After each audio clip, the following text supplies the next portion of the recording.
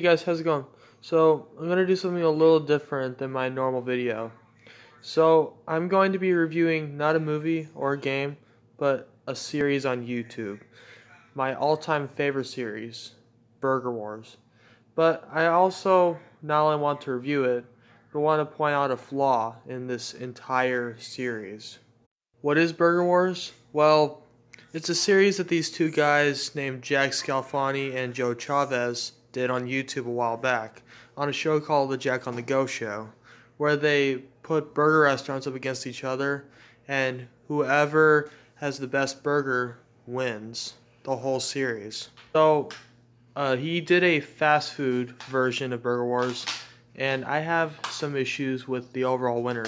So, spoiler alert if you haven't seen the series already, but the winner at the end of the fast food version of Burger Wars was none other than Carl's Jr. / Hardee's for all you Southerns. You see, his rule is a burger restaurant has to win 5 times in a row before it goes to the Board of Champions. Burger King was their original champion.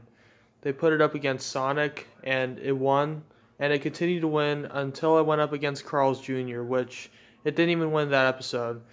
The only reason that Carl's Jr. managed to beat out Burger King was because they held a voting session and more people voted for Carl's Jr. than Burger King. So Carl's Jr. ended up winning the whole entire Burger Wars.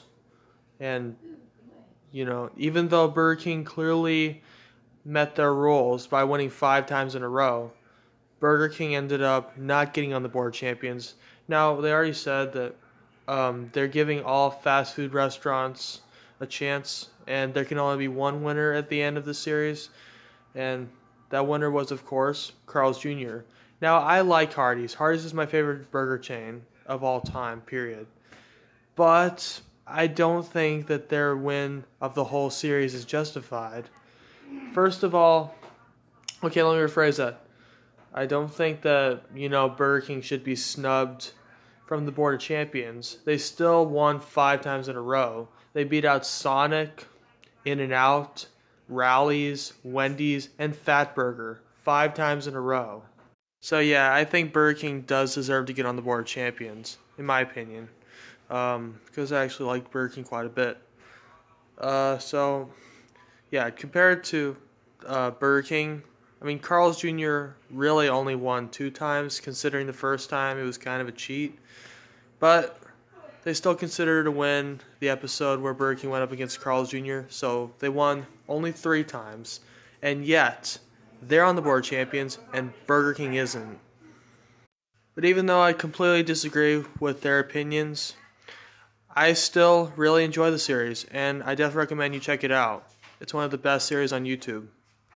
In fact, Burger Wars is actually what inspired me to become a YouTuber, and I'm going to do a food channel like them. So, go check out their channel. It's awesome.